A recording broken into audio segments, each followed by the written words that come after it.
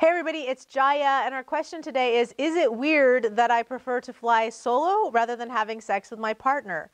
So the answer to the weird part of the question is no, it's not weird, but what I'd say is that it could cause some issues if your partner really wants you to have sex with them. So if you were my partner, then I'd be like, well, let's talk about this because I really want to connect with you. I have no problem with you flying solo anytime you want, but if it's causing us not to have the frequency of sex that I would like in connecting with you, then that might be a challenge. And there's many reasons why you may want to fly solo. One, it's like easy release. So if you're using sex as easy release, or you're using sex as relaxation, and you're just sort of in a stage one level of lover, which is I just want to kind of get my rocks off, I just kind of want to get my pleasure, it's all about me, then that can be perfect for you. But if you really want to turn your partner on, then you might find that the solo sex experience is easier because you have performance anxiety about being with a partner. You know, what's coming up about being with a partner? Or is your shame being seen?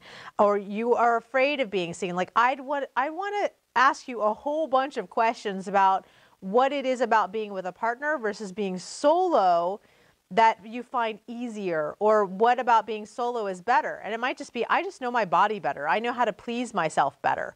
And so maybe that's then something you share with your partners, like, here's how I like to please myself. And they can learn then how to please you just as well. So there's things, it's not weird, and there's nothing bad or wrong about really, like, I can get myself off really quickly, really easily. And yet at the same time, I really love connecting with my partner too.